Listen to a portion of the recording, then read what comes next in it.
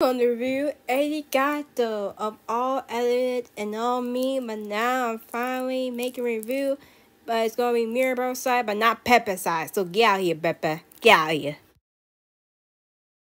Mirabel is a nice, creative girl. Yeah, she have no power, but she is very creative and very crafty. I think she know how to draw, though. I like that she helping her siblings to control their anxiety and pressure, but also help the grandmother to understand of what generation trauma is like, you know. Lisa is a good tomboy. Yes, she is way better than other tomboy before her. And then what I like about her is that her problem is her pressure, is that she had to carry all that stuff and give her a lot of pain of her had to like keep it in and show out her emotion. I have hint that a lot of people ask her for help, like these heavy stuff, and she literally gets stressed behind it and don't want to show her stress, so she's stressed by herself, and it just make me feel sad for her.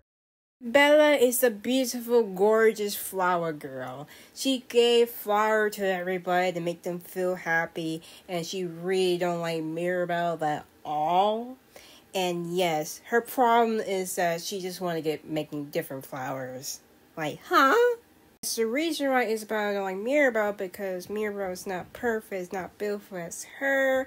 She pretty much had to get pressure of being perfect and make the same thing flowers, and she just wanted to make some different flower.